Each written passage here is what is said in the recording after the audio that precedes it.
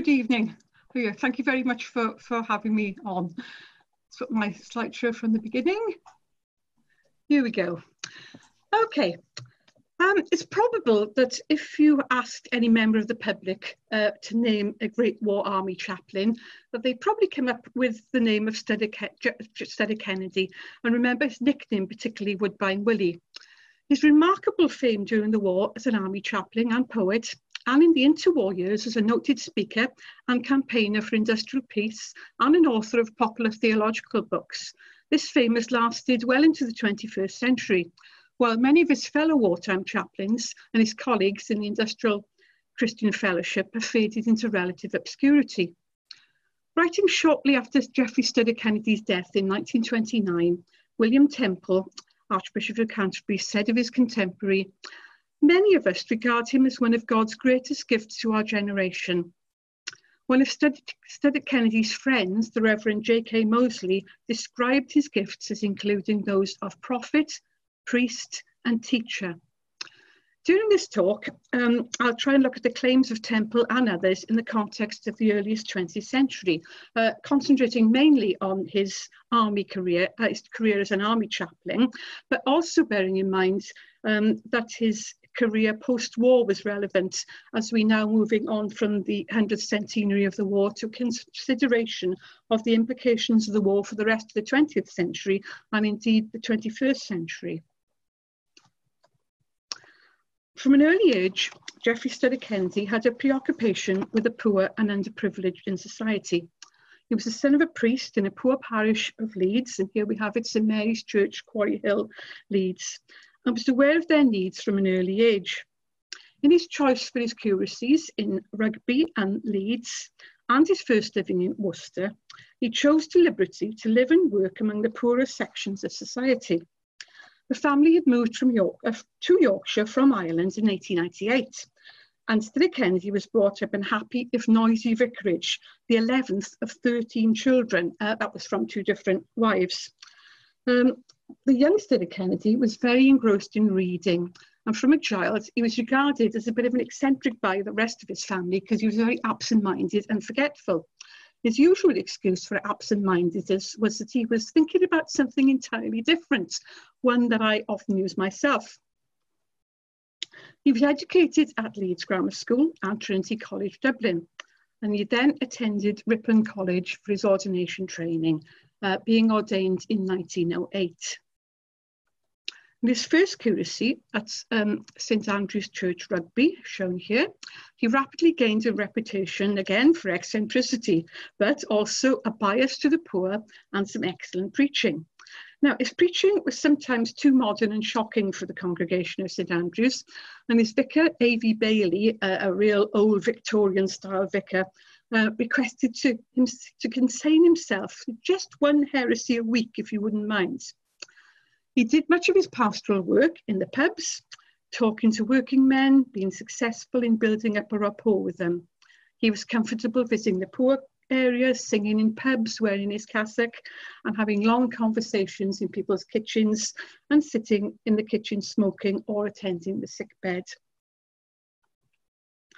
After a brief spell as his father's curate back in Leeds, he married Emily Catlow in April 1914, and he was inducted into his first living in the parish of St Paul's, Worcester, on the 9th of June 1914.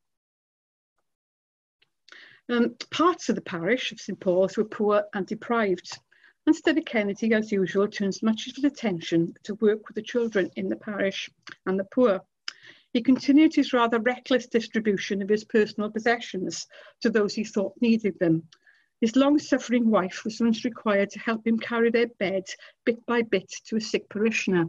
And before his marriage, he had a landlady who had given him a really nice coat because she didn't appear to have a coat. And she was very cross because almost immediately he gave it away to a tramp who didn't have a coat at all. Not long after he arrived in his new parish, war broke out. The war received a mixed reaction from the clergy of the church in England.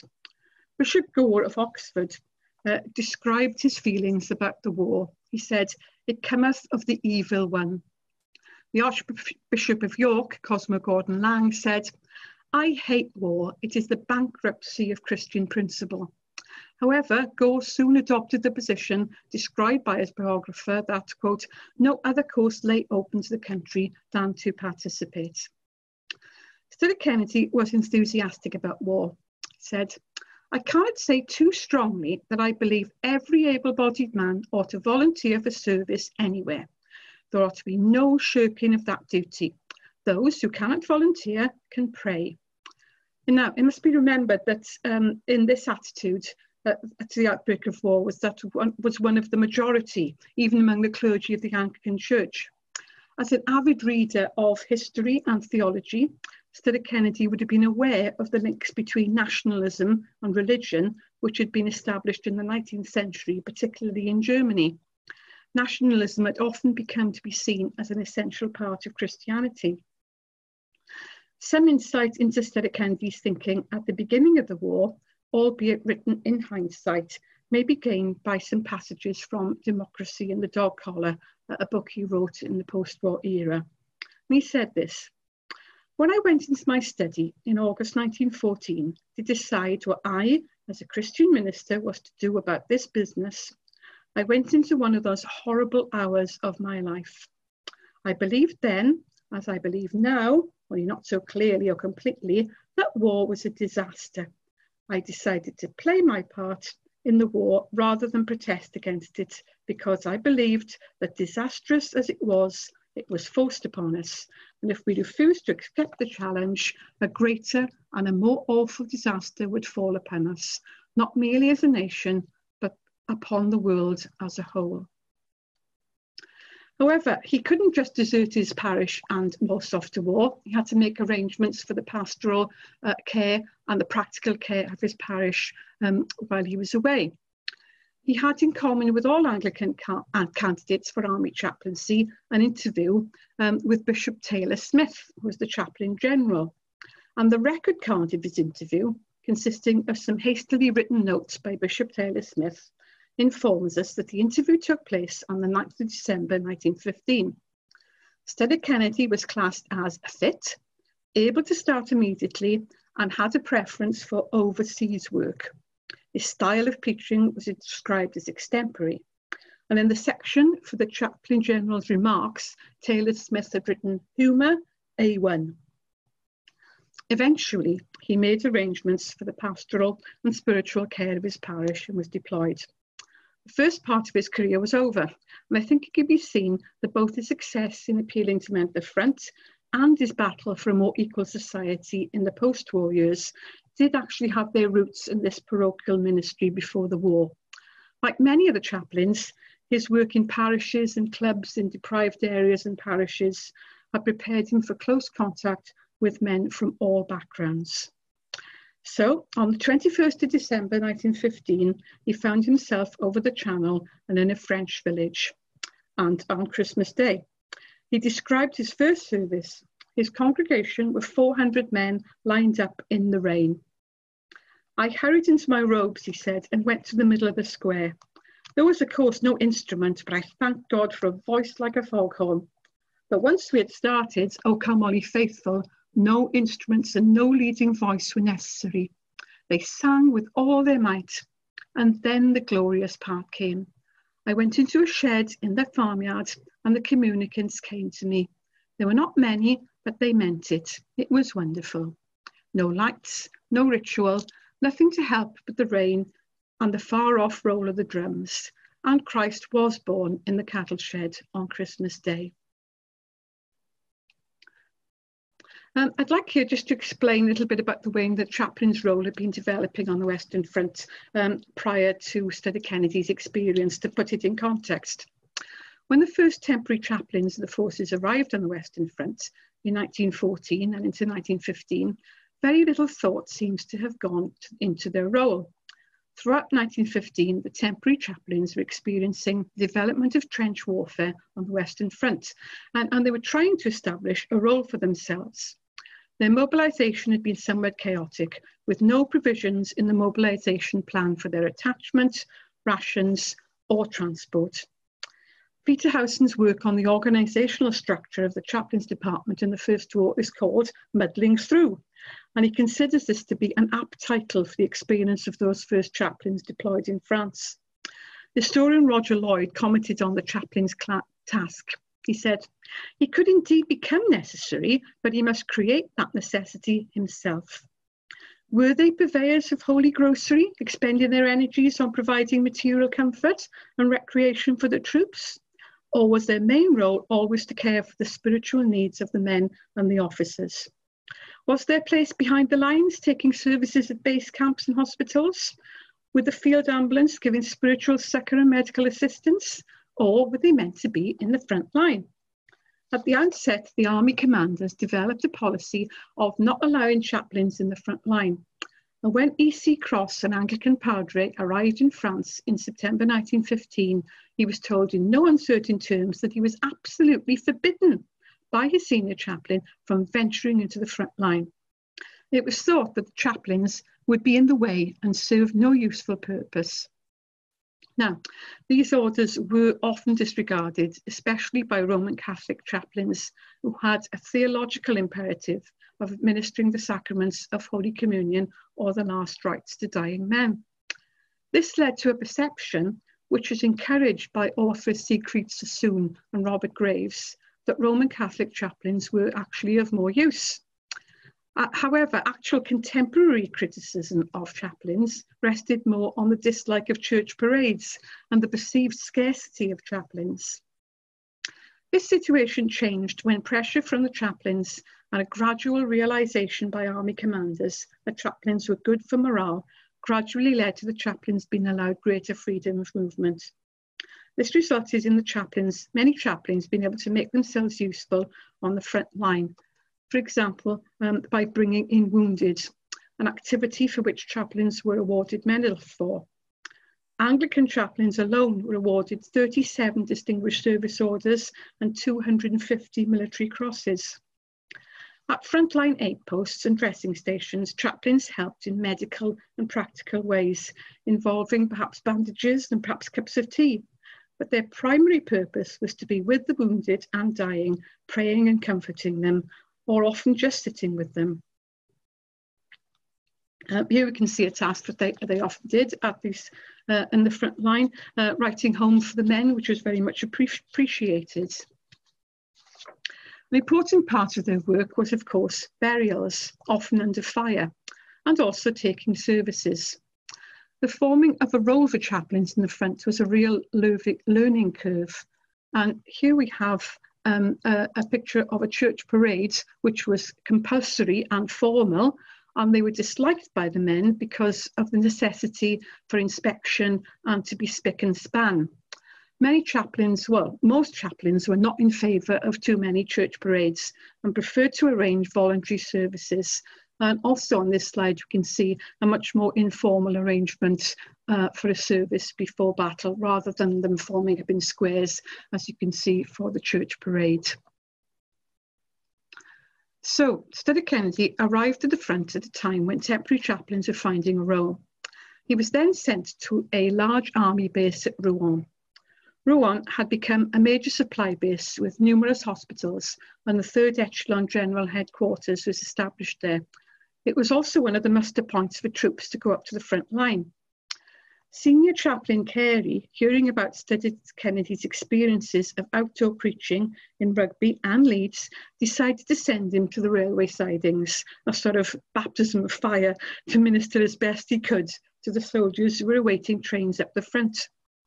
Each afternoon, they congregated in a large railway shed, called by the troops the Rouen Station Coffee Shop. Studdert Kennedy saw as it his task to offer friendship, material comfort and prayer for the troops gathered in the sidings, awaiting nervously the trip up to the front lines. As many as 1,000 men could be gathered at the station. For many, this was their first taste of battle.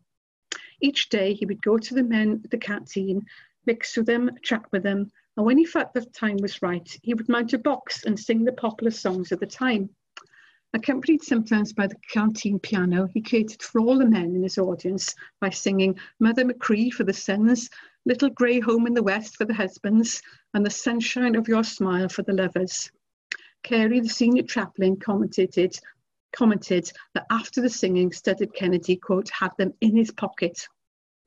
Having captured their attention, he then gave a short religious talk and offered to write home to their families, assuring them that they were in the pink. When it was time to entrain, Studdert Kennedy went up and down the train, distributing New Testaments and cigarettes. Train always stayed an hour at the sidings, and at the end of that time, he was left standing, looking at the departing train with his thoughts. He said, "There's nothing glorious about this departure, except the glory of their patience and determination. It is all sordid and filthy." The distribution of the cigarettes at Rouen might have been the genesis of his nickname, Woodbine Willie, as thousands of troops must have passed through Rouen. On the publication of my book, the papers took up this thing about Woodbine Willie and the cigarettes, and they published some articles about this aspect of his work. In response to their questions, I did some rough calculations and came up with some figures regarding his cigarette handouts. Based on some figures concerning his wages, the price of woodbines, and the number of men I calculated that he might have seen, I calculated that he could have given out a total of 864,980 Woodbine cigarettes. Now, don't ask me how I did this. This is a few years ago. I can't remember. I don't think it was highly mathematical, and I'm sure it wasn't very accurate, but that's the angle the papers wanted to take, and it sort of made it a good story. However, to be serious, Studdert Kennedy didn't really like his nickname, as can be seen by his poem Woodbine Willie. This is a quote from it. "They gave me this name like their nature, compacted of laughter and tears, a joke that was born of the bitter, a joke that was born from the years." And the poem finishes, "For the men to whom I owed God's peace, I put off with a cigarette." In the evenings at Rouen, after his work in the sidings, Studdert Kennedy gave a series of talks at the Hotel de Ville. From his letters home, it would seem these talks grew in popularity as Lent progressed, and he felt they'd been a success. The climax being on Good Friday evening, when the talk went well. He said, "When it was over, they sat for a while. I'm sure that Christ was with us and was glad. Then they cheered, and their cheer was an answer to the call of Christ. Some may forget it, but surely not all." The Lenten talks, plus 2 additional ones, were published in Rough Talks by a padre in early 1918. From these talks, we get an idea of his opinions at this stage in the war. The talks all started with the questions which must have been on the lips of many soldiers. The first one was entitled, "What are we fighting for?"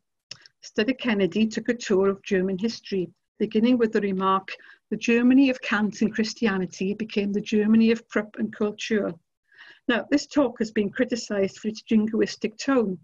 However, revisionist historians such as Dan Todman and Gary Sheffield have argued against this all-pervasive myth that the First World War was a disaster caused by incompetent politicians or greedy industrialists.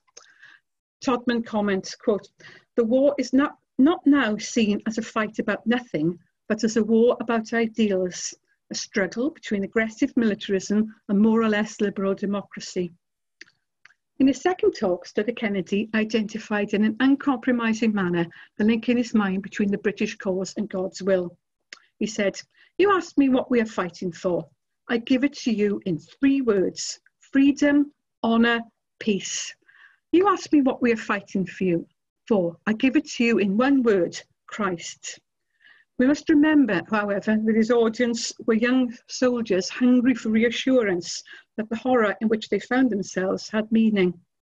One of his early poems was included in his talk in the published version, and it ended, "But the kids will someday bless us when they grow up British men, because we tamed the Prussian tyrant and brought peace to earth again."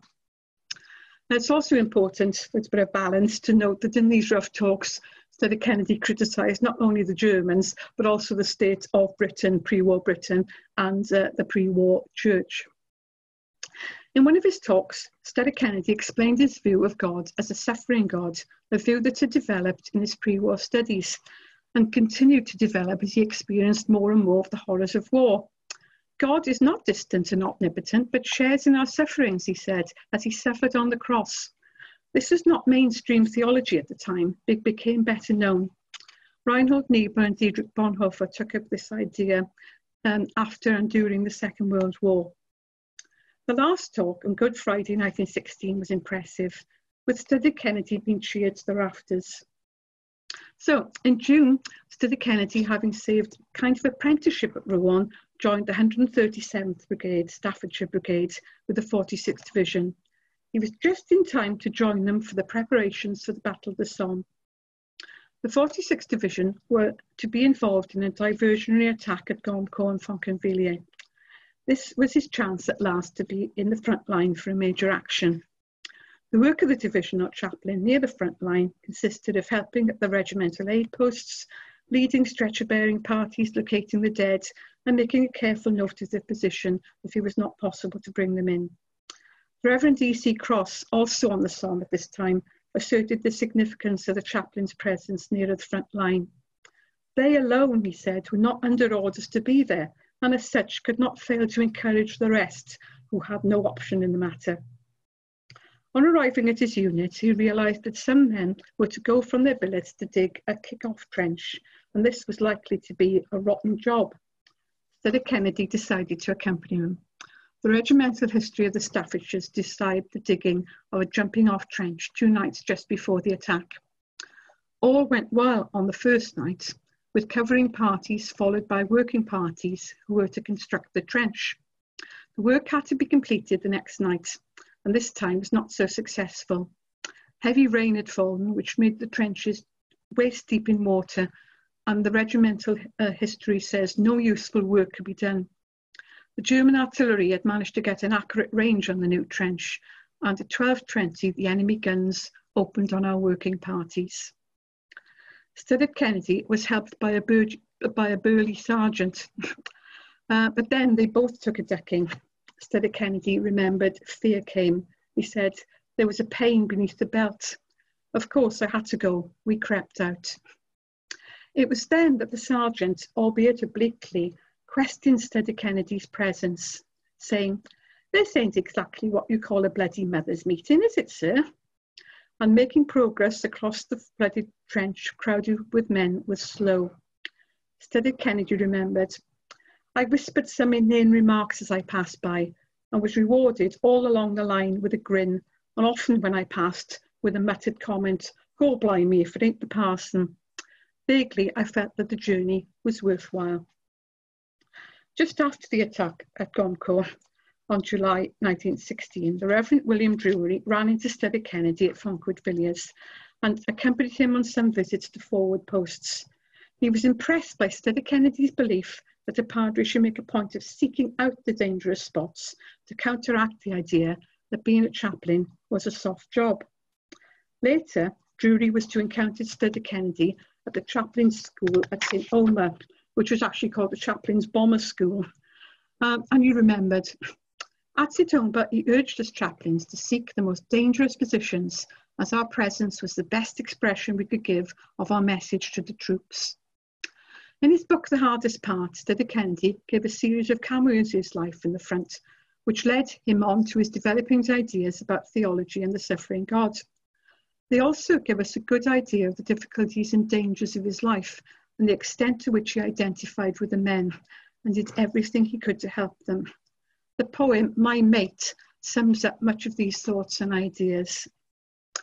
Then there spoke a dripping sergeant when the time was growing late.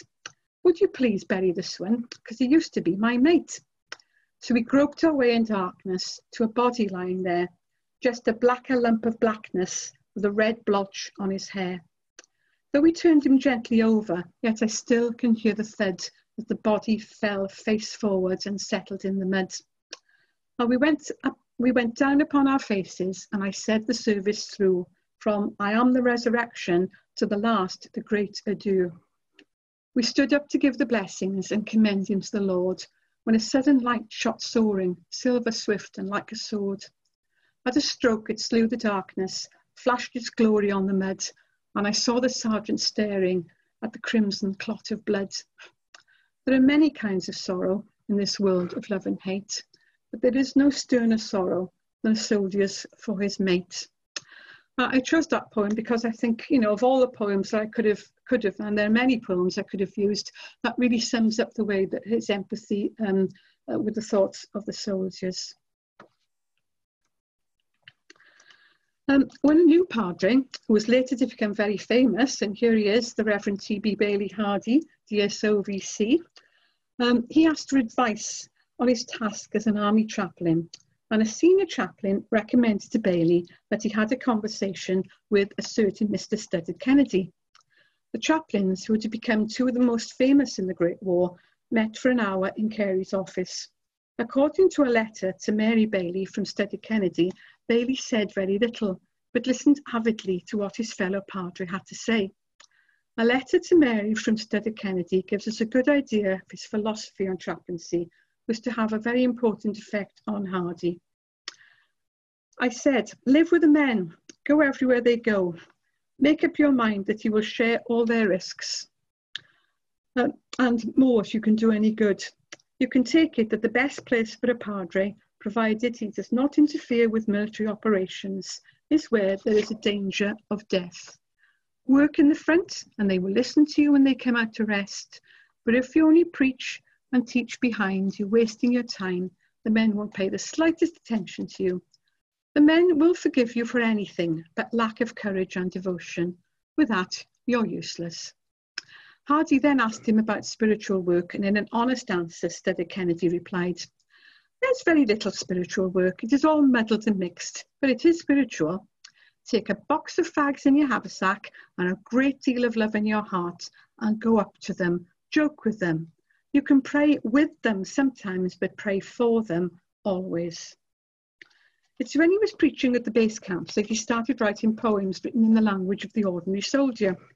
The senior chaplain, the Reverend McNutt, was so impressed with one of the first ballads, Sinner and Saint, a sermon in a billet, that he learnt it by heart overnight and recited it to troops he met. In another, The Sorrow of God, he explained simply that the narrator explained his views of a suffering God. Said, the sorrows of God must be hard to bear if he really has love in his heart, and the hardest part in the world to play must surely be God's part. He also published 2 volumes of rough rhymes of a padre, which collected his poems written in the front, and these sold like hot cakes, sales reaching 70,000. The verse made an important contribution to his popularity at the time. He used it as a vehicle for his basic themes, and they actually reached many who would not have read his other books. The poems touched on difficult yet essential aspects of death, judgment, atonement, and a suffering God in a very accessible way.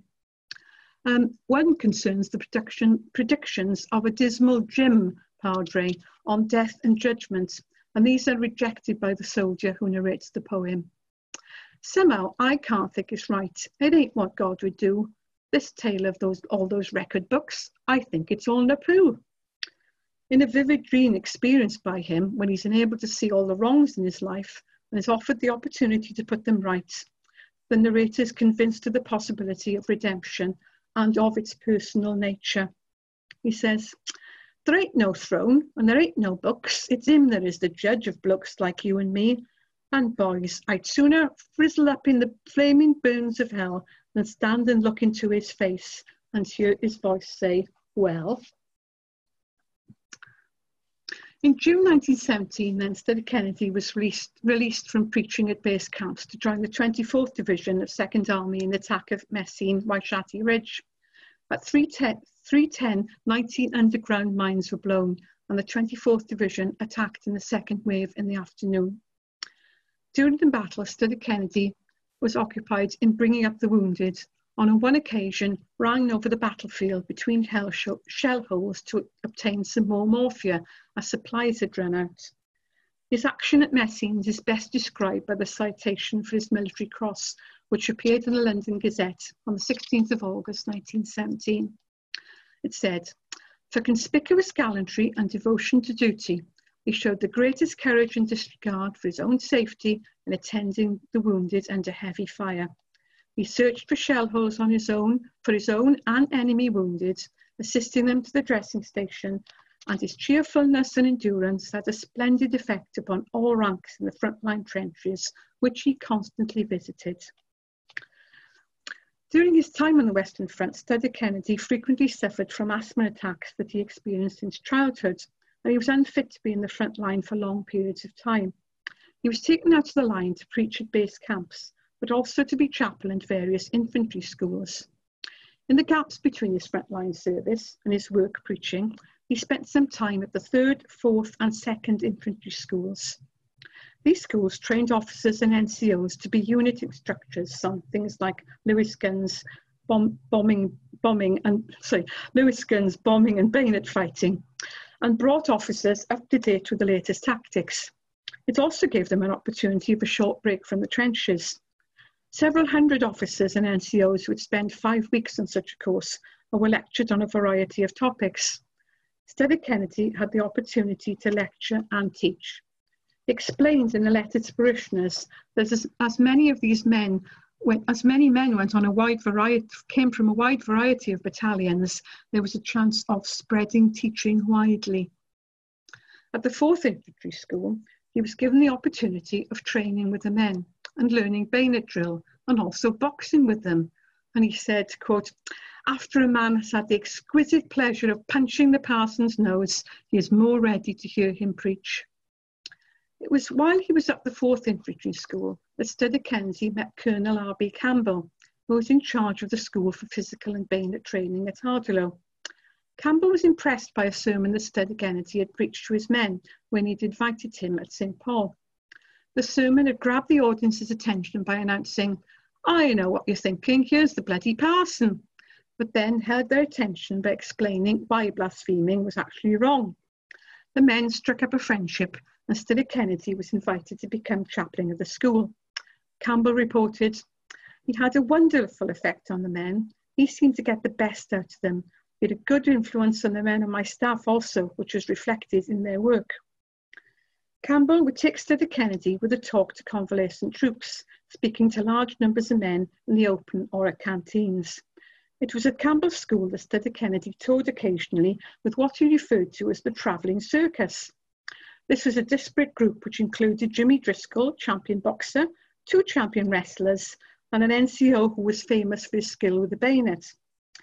They were a morale-boosting unit, and after the demonstrations by the heavies, which he would sometimes take part boxing against Driscoll, Studdert Kennedy would round off the proceedings with 20 minutes talk, which, according to Campbell, never failed to get a wonderful response from his audience, leaving them with their tails up and ready for battle. Purcell, a biographer of Studdert Kennedy, says of this aspect of his work, he said, "He seems at times to have allowed himself gladly to be used as a morale booster to an extent which would certainly have been regarded as improper in a chaplain of the Second War. However, it is difficult to comment on the evidence of one observer what exactly was said to make his listeners ready for battle." Philip Gibbs, a war correspondent, commented on the way that his role was to raise morale by finishing the entertainment by talking, as Gibbs put it, of God, war, and the meaning of courage, which puts a slightly different aspect to what he was saying. Much has been written and discussed about the question of the role of chaplains' role in warfare and their use as morale boosters or force multipliers, and their ability to deal with this tension inherent in their role.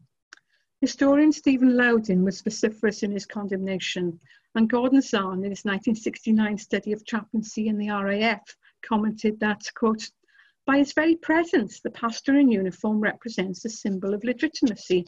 If it were not permissible for believers to take part in the war, would the priest be there?" Recently, Andrew Totten, senior chaplain, has suggested that, quote, "If the conduct of the fighting soldier were justified, why should the maintenance of his morale not be a proper object for concern?" He defines the difference between morale, the psychosocial state, and moral, the ethical. Soldiers need to be at ease with their conscience, and their moral sense is to give their conscience and their moral sense to have a good morale. And part of the chaplain's job is to promote that sense of moral and ethical values. Totten continues, "The challenge ethically is to generate morale that is grounded on civilized behavior." After the war, Studdert Kennedy seemed to have been aware of this unresolved tension in his wartime role and had an element of what his nephew Gerald Studdert Kennedy called personal guilt about the war. Speaking in Central Hall, Westminster on Armistice Day 1921, he said, "If they killed your husband, in Christ's name forgive. They were mad. I was mad, crazy. We got decorated for doing things that we did when we were mad." By the end of the war, then, Studdert Kennedy had achieved some fame as chaplain, poet and speaker. He returned via Folkestone on March 21st, 1919. He had become a national figure, but was now returning to his parish, changed like so many by the fortunes of war.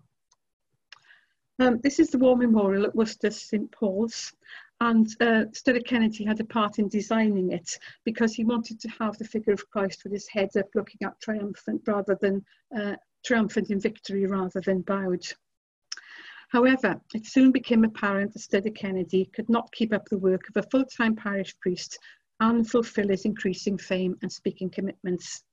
He became a full-time worker for the Industrial Christian Fellowship, becoming their lead missioner, going around the country speaking and taking part in the popular ICF crusades, mainly in industrial parts of Britain. The ICF was a response to the revelations of alienation and secularization which had been seen in the war.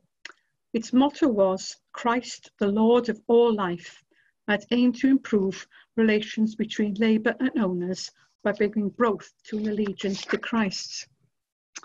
One of his themes at ICF meetings and crusades was, quote, "that the primacy of Christ in industrial affairs will solve problems that neither capitalism or socialism can deal with." Like many of his wartime colleagues, Studdert Kennedy was involved with remembrance of the dead and a determination that should be best remembered by the creation of a more equal society. He also did a lot of work with veterans associations. He caused some controversy with his book Lies, which was an impassioned plea for a fairer society, and expressed the development of his thought into pacifism on his return to civilian life. This was matched by a deep commitment and compassion for those who had suffered as a result of war. This was expressed in one of his post-war poems, The Pensioner. The narrator, a wife, describes a pre-war romance and a marriage, and then the return of her husband. "Lucky what the war's done at him, lying there, still as death. See his mouth all screwed and twisted with the pain of drawing breath."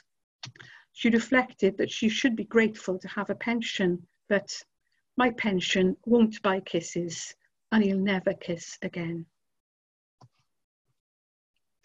Much of Studdert Kennedy's success as an army chaplain and his fame in the post-war years arose from, as we've seen, from his preaching and speaking ability.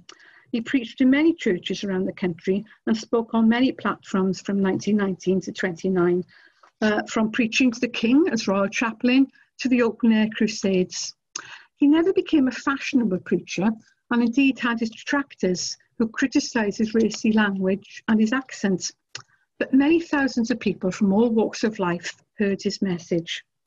He spoke on the economic situation, pacifism, politics, the Christian life, and topical subjects such as birth control and the application of psychology to everyday life.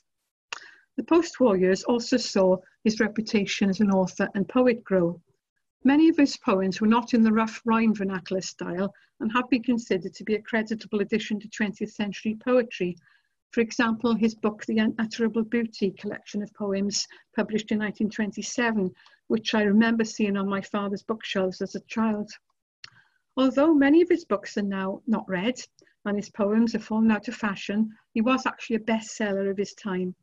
His wartime prose and poetry continued to be popular and were joined by the books Lies and Democracy and the Dog Collar, which both tackled the problems of the gospel in the marketplace and in the factories and public halls of Britain.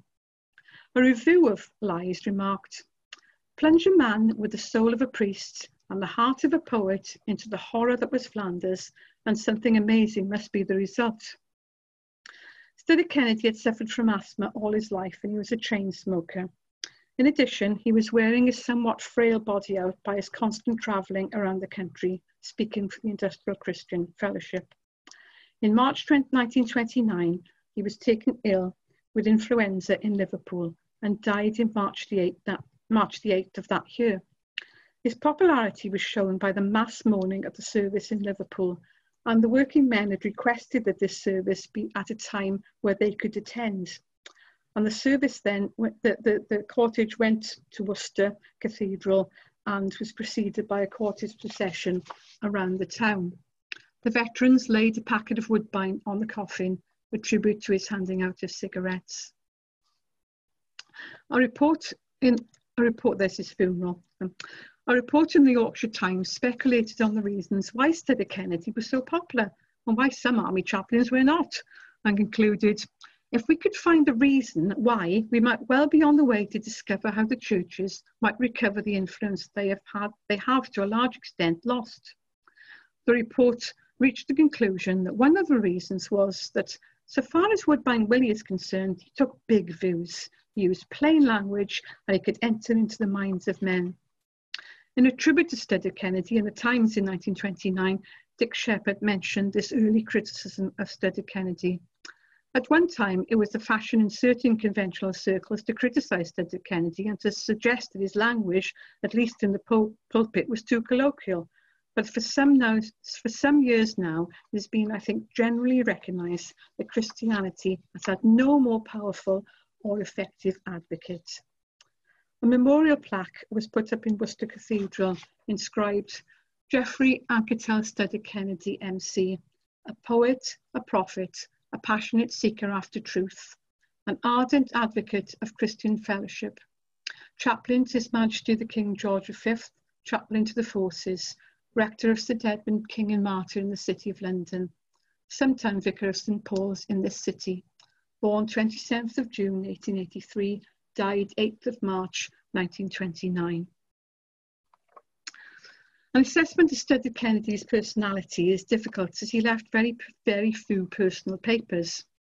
It's clear from personal accounts that he had an ability to relate intensely to people in a pastoral and personal situation, but also to make every person in a crowd feel that they were being individually addressed.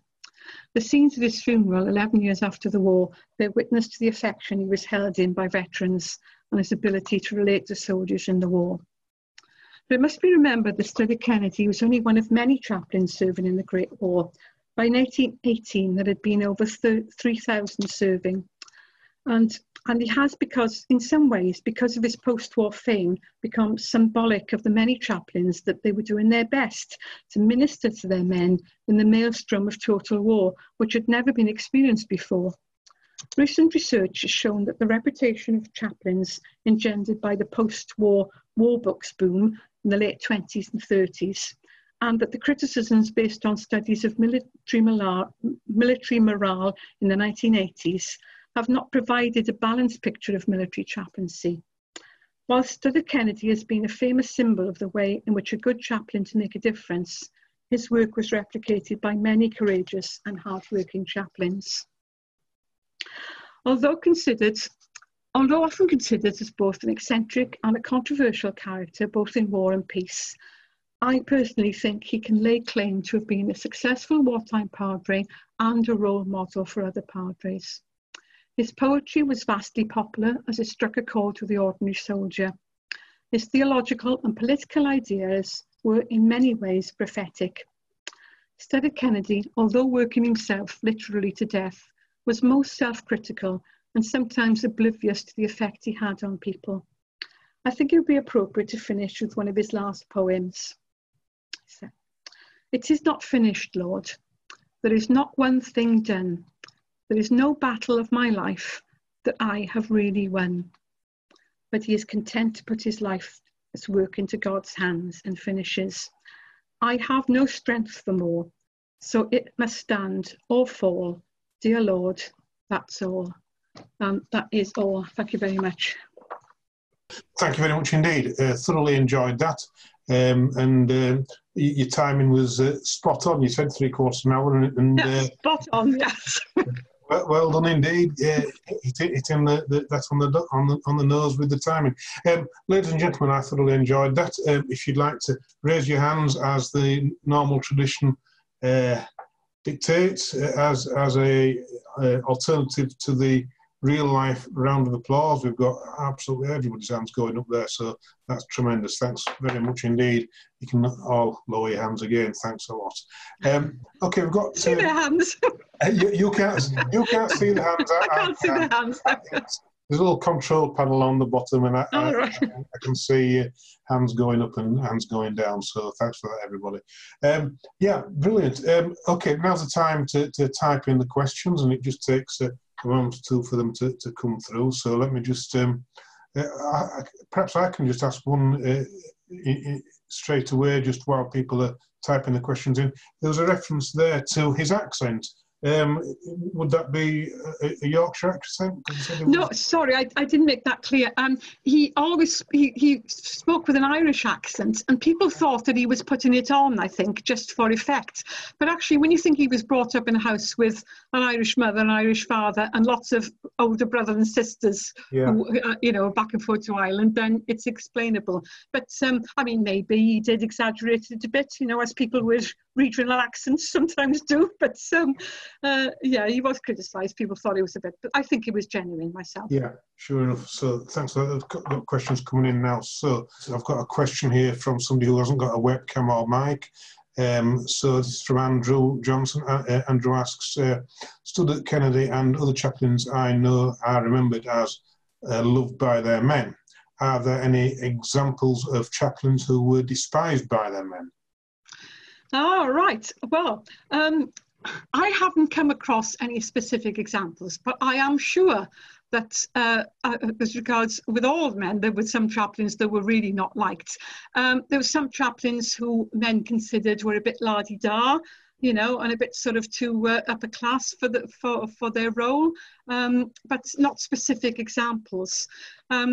There was a novel written by a chap called R.F. Benson in the 30s that talked about a chaplain called Retreat, that talked about a chaplain in the 1918 retreats that was a coward, and the book, really sort of took him apart. But that was sort of answered by Tubby Clayton with a letter in the Telegraph saying this was rubbish, you wouldn't have a chaplain like that. So the short answer is I'm sure that there were chaplains, like there are vicars now, who are not liked by their parishioners. But I think that the most of the evidence that I have got does say that they were held in respect and were loved and did the good job. Super, thanks for that. Right, we've just got a few folk now lined up, so that's brilliant. Judith Rees, you're now live. Hello, Judith. On the audio. So fire away with your question, please, Judith. Yes, hello, nice to see you again.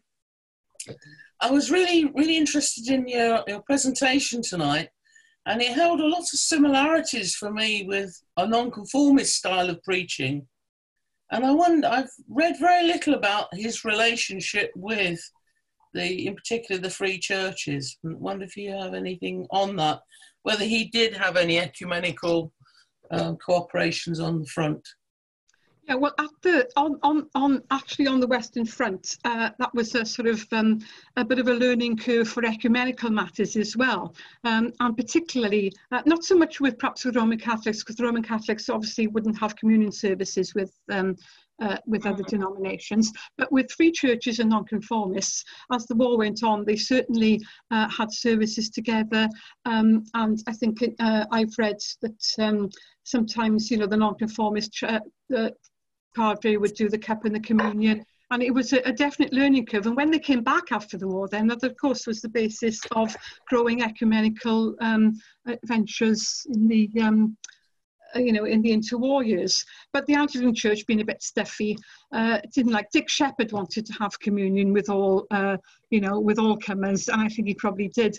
But and Tubby Clayton the same, but it took a long time to get that way. And of course, with Industrial Christian Fellowship, he was with all kinds of denominations, and it was often the nonconformist people that would arrange the crusades. I didn't know that. Does that answer? Yeah, thank you. Thanks very much for the question, Judith. Right, so let me just have a look there. Edward Green, just unmuting you there, Edward. you're live. Do you want to fire a question in? Okay. Linda, thank you very much for that. There was a correspondence in the Times about 3 years ago about Studdert Kennedy, and there was a letter suggesting someone who was brought up by an army, by a vicar in the Second World War, who told him that Studdert Kennedy and Tubby Clayton defended soldiers at courts-martial accused of cowardice because fighting officers were not allowed to do so. Two questions. One is, did they defend soldiers at courts-martial? And secondly, was there any kind of ban on fighting officers defending soldiers accused of cowardice? Right, well, I've spent many years, since 2009, researching chaplains, and I must say I have never come across them being involved in court-martials. That is not to say that I might have missed it, but I have never come across it. It was completely, I thought it was very odd, that's why I asked the question. Yes, I don't know about the other thing. I'm sorry, I don't know whether fighting officers were allowed to do that. Perhaps David might be able to, because it was the court-martial occasion last week. So slightly out of focus there from me. Sorry. I'm no expert on court-martials. No. I've done it on Monday, so total pass on that, sorry. No, sorry, I've got to pass on that one as well. But I'm sure that if I'd been, because I've read quite a lot about them looking after men, and and spending the night before the court-martial saying prayers with them and things like that, and actually going with them to execution. But I've never heard of them being involved in court-martial. Probably somebody. I was very doubtful about the whole letter, which is why I asked you about it. Probably someone will email me this week and say, "Oh yes, you were wrong about that," but I don't think so. Yeah. Thanks for that. Thanks for that to Edward as well. Right. Okay. Tim Walton. Just unmute yourself there, Tim. We are. Thank you very much indeed. And thank you for a very, very interesting talk. What I would like to ask, you mentioned that Studdert got married. His wife must have had a very lonely life. Did his marriage survive? And if so, did he have any children? Yes, he must have been lonely because he was away for quite a lot of the war, and then he spent a lot of the interwar years zooming around the country on trains. He did, however, make every effort to return, and there's a story about him going on a train in the middle of the night to get back to house for the birthday of one of his three sons. He had three sons. Oh, yeah. Yeah, I've never come across, from all I've read, it seems to have been a very strong marriage indeed. I think that Mrs. Studdert Kennedy was quite a formidable woman. So, perhaps she studied quite well. But no, I haven't come across any, not even sort of any strains of, of grumbling or anything. I think she was fully behind him on his work. But he did, however, as I said, make a lot of effort to remember birthdays and come back. Oh, and he brought her flowers. He did bring her flowers. Always a good thing, I think. He did bring her flowers. Thank you. Yeah. Thanks for that. Thanks for your question there, Tim. Paul Colburn. Hi, Linda. Thanks for that. Very interesting. I live in Rugby and was unaware of the connection to the town. Oh, right. Do you know if he spent any time at rugby school or any involvement with rugby school, or was he concentrating solely on the other end of the spectrum in the town? I'm desperately trying to think of this, and I think he did, but I can't remember the details. I'm trying to think now. Whether it was there or whether it was Worcester, whether it was no, he did. That's right. It reminds me now. They did come to services, and he had friendships with some of them. Discussing things. Yes. Gosh, I'd forgotten all about that. Thank you very much. Yes. Okay. Thank you. Yeah. Thanks for that. Thanks, Paul. Christopher. Hi. Oh. Hello. Hi. Go for it, Chris. Hi. Thanks. Hello, Linda. Thanks very much for that. Like a lot of people walking around Commonwealth War grave cemeteries and seeing padres' gravestones, I've noticed a lot of them are Class 4. Could you please explain what this ranking system for padres was? Right. If you went in as a captain, all right, commissioned officer, chaplain as a captain, and a captain was class 4. And most chaplains were actually class 4, which is probably why you've seen so many class 4s on the gravestones. But then if you became a senior chaplain, divisional chaplain, you know, became class 3. And then if you got right to the top of the tree and with chaplain general, you were class 1. But the vast majority of them had the rank of captain and were chaplain 4th class. Fine. Thank you very much for that. That's... At last, I've got the answer to my question. You'll be able to, yes. Thanks, Chris. Marie, I'm just unmuting you there. Fire away, Marie. It was excellent. Thank you very much. Enjoyed it immensely. I wonder, could you tell me a bit more about Studdert's connection with Ireland and who were his parents? And did you mention something about Cork, County Cork? I didn't. Just rewind to that. You're really stretching my memory now to go back to his father was a vicar in Dublin, near Dublin, in a parish near Dublin, and the name of the parish now escapes me. I should have perhaps tried to remember this before I came on. He was a vicar there. And he was married to his first wife. He was married to his first wife there, and they had 6 or 7 children before he decided to move to Yorkshire. Now, I've thought about why he decided to move to Yorkshire. There's never anything been very explicit about it, but I think it was probably because of the political and religious things going on in Ireland at the time. He decided to come and make a clean break. Yes. His children, 3 of his sons, and Studdert Kennedy himself went back as external students to Trinity College Dublin and went back there. So there was, and Studdert Kennedy went back to visit his family there a lot. I don't know whether you were listening when I said to David about his accent. Yes. Yes, how, you know, he always had an Irish accent, you know, which he didn't get rid of, even though he was born in Yorkshire. What else would you like to know? Let's see if you can stimulate my memory on his Irish. Who was his mother? I didn't catch that. I don't think I said, and I can't remember her name now. This is really annoying. Because I was concentrating on his wartime thing. I didn't actually go back. But if you'd like to give me an email, then I can give you chapter and verse on the whole family and the whole history of the island. I just can't remember it at this. Thank you very much. It's very important, though. I mean, I think throughout the book, you know, this Irish background is obviously very, very important to him. And it wasn't uncommon, because I have come across an Irish girl whose father was a vicar in County Cork, and that family returned as well because of what was happening in Ireland at the time, and a lot of the churches were shut down, and that family moved back to Yorkshire as well. Yeah. Oh, that's very interesting, because that sort of chimes in with what I'd sort of been thinking to myself. Yeah, I think it might have been happening more than just to oneself. And that girl was Flora Sands. Right. Okay. Well, that's very interesting. Thank you very much. Family were living in County Cork, and I have visited a church where her father was a vicar, and they were living in Sunday as well. They were, I think, in Ireland. She was born in Yorkshire, but there were about 7 or 8 in the family, and most of those were born in County Cork. And suddenly, a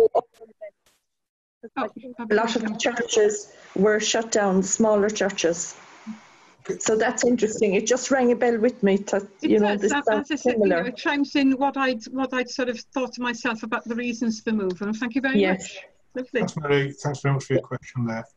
I'm going to go to Simon Bull next, but I know Simon's just typed in to say he doesn't have a microphone, I believe. So there was 2 questions from Simon.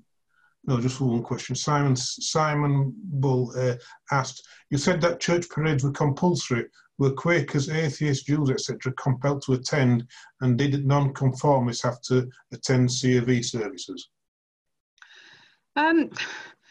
Yeah, I've not. Yeah, yes, I think they were, because they were part. Yes, they were part of the actual military setup. It was an inspection, so they were required to be on parades. Now, I haven't ever come across, I haven't ever come across any mention of them being absolved from this in any way. So I'm going with yes, I think, but I may be wrong. I'm going with that. Sorry, what was the second bit? Oh, crumbs, you've asked me now. I have to move the question from one panel to another. No, what was the... You say, oh, this is it. With the compulsory, were Quakers, atheists, Jews, etc. compelled to attend, and non-conformists have to attend CAV services? And Alan Atkinson has actually asked a very similar question as well. Yeah. I think you might be able to combine this. Alan asked, have you done any work that you can tell us about regarding Jewish chaplains? Right. Okay. So try and keep all that in my mind for a minute. As far as services are concerned, you first of all had your Anglican services with the Anglican padre and your non-conformists, your non-conformists in Roman Catholics. But as the war went on, there was a definitely, especially for voluntary services, not church parades, for voluntary services, there was definitely a coming together, a lot of ecumenical joining together, not necessarily for communion services, but for other kinds of services. So, yes, you could have a service with your own padre, with your own denomination, but there was also plenty of opportunity to join in with general services, which would be prayers and hymn singing, rather than communion. As far as Jewish chaplains is concerned, I don't know an awful lot about them because I've mostly stuck to Anglican ones, so I'm a bit hazy sometimes on non-conformists as well. But as far as Jewish chaplains concerned, there weren't many of them, and they got around an awful lot. I've got a good friend who's done an awful lot of work on this that I've listened to speak in conferences. They just had to move around that battlefield very quickly in order to get places, in order to do the Jewish ceremonies. But they also had a lot more lay help. They were willing to give things over to lay Jewish people so that they could get on with it when they weren't there. And that's about the limit of my knowledge, I'm afraid. No worries. That's thanks very much for that. I'll go to Mark next. I know Richard's there, but Mark, I don't know if you've got a video working there, Mark. Mark, can you unmute yourself? Okay, I'll come back to Mark's question in a moment. I'll need to fish Mark's question out of the list I've got. So instead, I'm going to go now directly to Richard. Richard, you're now live, or if you just unmute yourself, you'll be live. Richard, fire away. Thank you for an illuminating talk, Linda. One of my relatives had the distinction, if it is a distinction, of being buried somewhere around K Trench on the way up to Poziere Heights by Chaplain Second Class Lieutenant Colonel Walter Ernest Dexter, DSO, MC, DCM, mentioned in dispatches twice, MA, Australia's most decorated chaplain. He won his DCM in South Africa, the DSO in Gallipoli, MC in France. Charles Bean wrote of Dexter at Poziere, on one corner and one road near here, 50 yards away, is Major Dexter's coffee station, presumably with 2 men on watch all day and night to give coffee to anybody who wants it, and a policeman to stop stragglers. Do you know whether Dexter had Studdert Kennedy's exceptional wartime popularity and pastoral qualities? I have heard of Dexter because I'm writing about some chaplains in Gallipoli, so that's the context I've come into him. But from what you're saying, I think it's pretty certain that he probably did. It sounds to me from your description of him that he had probably all the right attributes to be a very popular chaplain. And some of the things, I'm trying to remember what I found out about him when he was in Gallipoli. I can see his face now because I was just looking at a picture of him the other day when I was going back and looking at Gallipoli. So I've got a picture of him. And I forgot what the original question was. Oh yes, was he like? Yes, I from what you've said of him, I'm sure he probably was.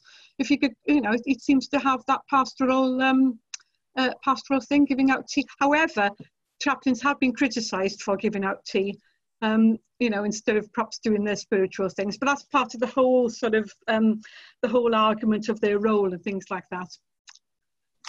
Yes, so I think he probably was, but I don't know. I have definitely heard of him. He was very famous as a chaplain in Gallipoli. Thanks for that, Linda. And I've got a picture, so we've got a picture. Thanks for your question there, Richard. I'm going to go back to Mark now, whose question, I think Mark can't possibly unmute himself. So Mark Goodwill asks this, given the close working relationship with serious injury, death and bereavement, did the experience cause many padres to question their faith? Right, so this is a big one. It is a deep one. Yes, it did. I've come across, when looking at the church times in the post-war years, come across one or two instances where former padres have actually committed suicide. There was a book out not long ago called The Chaplain Who Lost His Faith or something like that, which is rather misleading because in the end he got it back. It was a description of how he had struggled with his faith. It's difficult to say. I haven't come across a vast, looking at post-war chaplains, which I've looked at quite a lot of chaplains in the 20s and 30s, haven't come across a vast amount of evidence that they lost in faith. In fact, I've come more to the evidence they came back wanting to change Britain, wanted to change society, wanted to change the church. You know, they felt this gave them the impetus to go ahead and do things. Yeah, so I think probably I just said I got these few incidents of suicides. Some went off and didn't carry on in parochial ministry. They went off and did different things, but which is not necessarily evidence of losing one's faith. So on the whole, I would say the evidence I've got mainly is they came back rejuvenated, wanting to change the world. Thanks for that. Thanks for the question. I've just realised that Francis, who's I've put up there on the screen, doesn't have a microphone, so apologies, Francis, for putting your name up there. But Francis's question is as follows. She starts off by saying, "Great talk, Linda. Was there any difference in approach between different denominations when it came to accepting bravery awards?" Oh, accepting them or being given them? I wonder. Yeah. Francis says accepting bravery awards, but if you want to answer a different question, by all means. No. I don't think I can answer either of them really, because I must admit I shouldn't have put that question up as the last one because I mean I've done a bit on Anglican bravery awards, and I'm sure that nonconformists had probably know in the army probably be about the same proportion, very carefully worked out the same proportion of bravery awards, but I can't think of any reason offhand why they would have had difficulty accepting them, unless they were being really rebellious and anti-establishment and, you know, we don't want your award, thank you very much. But I haven't come across anything like that in terms of Anglican ones or non-conformist ones. No worries. I think we've probably just about got through all the questions here. Yes, I think what we'll do is call that a day. So, Linda, sincere thanks indeed for your talk and for fielding some pretty good questions there, pretty deep ones there. So, thoroughly enjoyed that. And on behalf of everybody here, sincere thanks for your presentation tonight. Thank you for having me. Thanks very much. And everybody, if you want to come along till the next talk, which is going to be back by popular demand, Fraser Skirrow on Monday evening at 8 p.m. So hopefully we'll see everybody at 8 p.m. on Monday for Fraser's second talk. And in the meantime, have a good weekend, everybody, even though it's only Thursday. But thank you and good night, everybody. Mademoiselle from Armentiers, parlez-vous. Mademoiselle from Armentiers, parlez-vous. Mademoiselle from Armentiers, she hasn't been kissed for 40 years.